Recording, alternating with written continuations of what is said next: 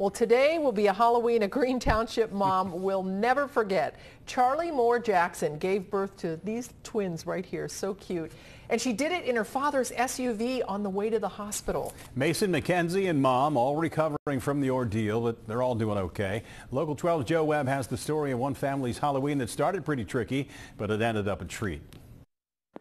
This Ford Escape may look like any other SUV, but this morning it served as both an ambulance and a delivery room.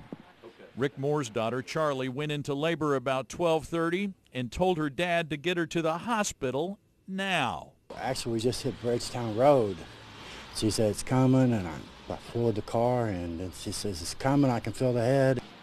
Moore took off down Harrison Avenue and got as far as the Cheviot Firehouse when he decided he needed help. The owner of Legends Bar was just closing up on Harrison Avenue this morning when he walked outside. Said he saw an SUV parked in front of the Cheviot Firehouse, somebody banging on the door asking for help. He called 911. There's a man in the lot there. His wife's having babies. Actually, it was his daughter, and by the time the first paramedic arrived, McKenzie, a new granddaughter, was already born. Assessed the first patient, the baby and mom. Both of them were doing well. The little girl was doing great. She had already pinked up and was breathing really, really well. So then I hustled in just to get some more equipment, and by that time, the second baby was ready to come out, little brother.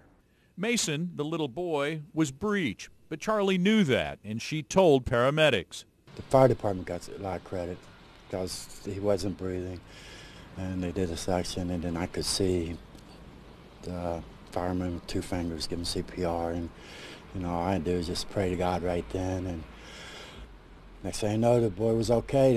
A Green Township ambulance took the two babies to Good Samaritan Hospital. Cheviot transported Mom. Grandpa and Grandma checked in to make sure everyone was okay and then looked for someone to detail the Ford Escape.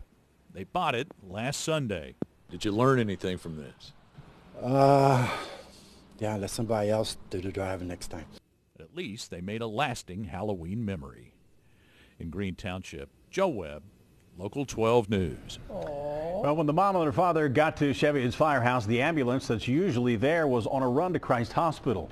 The paramedic who was still at the firehouse was helped out by Cheviot police and two squads from Green Township. Everybody's doing well. Wow, adorable babies too.